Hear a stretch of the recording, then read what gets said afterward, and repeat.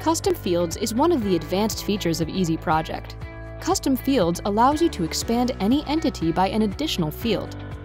For example, a table manufacturer would like to specify material type per each order, which requires a custom field. Simply go to Administration.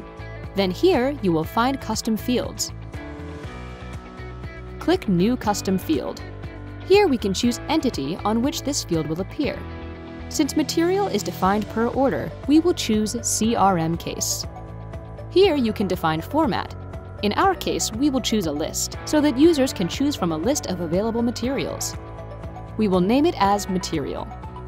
Here we will add 3 possible options: glass, wood, metal.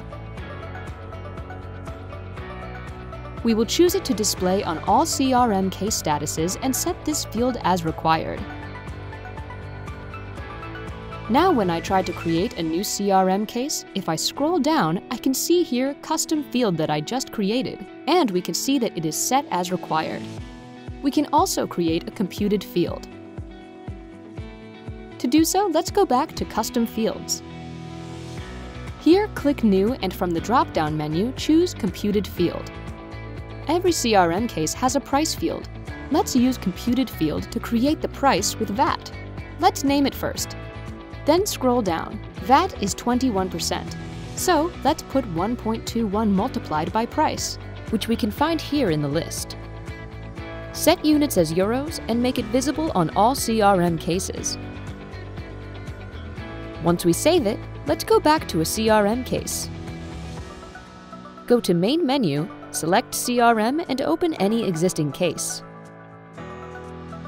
Let's update it by putting prices equal to 1,000 euros and save. Now you can see the field we have just created, which calculated price with VAT included. Application of custom fields are endless, and they allow Easy Project to fit needs of any organization in any industry. Thank you for watching, and good luck with your projects!